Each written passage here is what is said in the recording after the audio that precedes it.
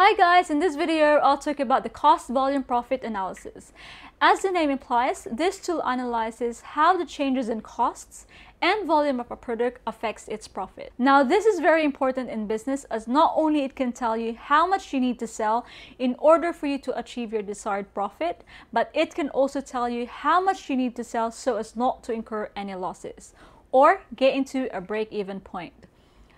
The break-even point is where your total revenues equal total expense. So this is the point where you have not earned any profit and you have not incurred any loss. So let's look into an example. Say you're selling burgers at $2.50. The cost to produce one burger is $1. This includes the cost of raw materials, such as the ingredients in making the burger, the packaging, and other costs related to production. These costs are variable costs as they change depending on the level of production. So the more products you produce, the more variable costs you incur. Then there are fixed costs which remain fixed or constant regardless of how much you produce or sell, such as your rent expense and the salaries of your worker. Say that your fixed cost in a month is $150. Now we need to find out how many burgers you need to sell in order for you to break even. The formula in calculating the break-even point in units is fixed cost divided by the contribution margin.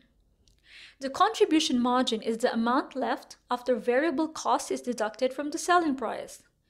This cost will then contribute to cover or pay for the fixed costs.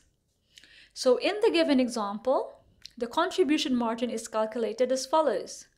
The selling price of $2.50 minus the variable cost, which is $1, gives us $1.50 contribution margin. So the break-even point is calculated as follows.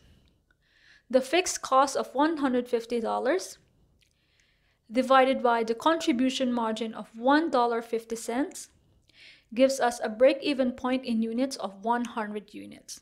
This means to say that you need to sell 100 burgers or generate $250 in sales in a month to break even so as to avoid losses.